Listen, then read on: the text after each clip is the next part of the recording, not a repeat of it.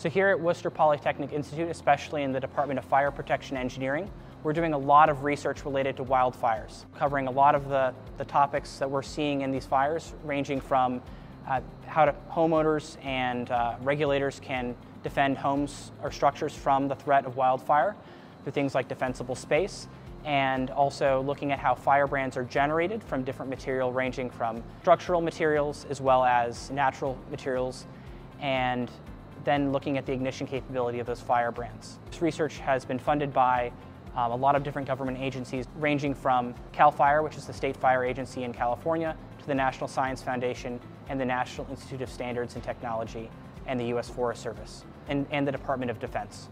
And so this is a very important issue, and it's important to have this research so that we can learn from these fires and better defend ourselves from the negative consequences of them.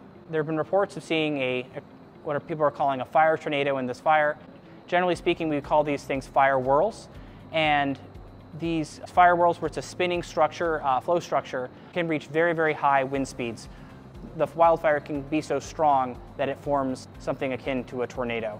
Over here, we've got our wildland fire wind tunnel, which is a workhorse for a lot of our research on wildland fire. And so in this experiment, we had a fuel load that was Douglas fir branches, which is a common tree, especially in the western United States.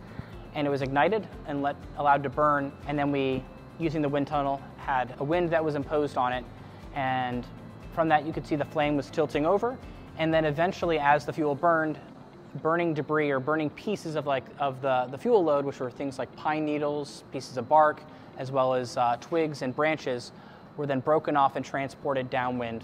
And so in this experiment, we have several researchers that are measuring the number of firebrands that are produced for different wind speeds and different types of fuels.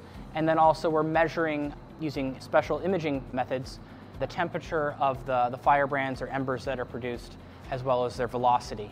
And this is really important information for figuring out ways to include firebrands in existing fire models. Right now, firebrands are not well captured in a lot of the large-scale fire modeling tools that are out there. It's still very cutting edge, and I think there's still a lot of unknowns, including how many firebrands are produced.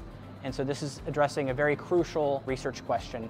And so we want to know, how many are produced and what kind of firebrands are coming off. Are they relatively hot or just sort of warm? And how large are they?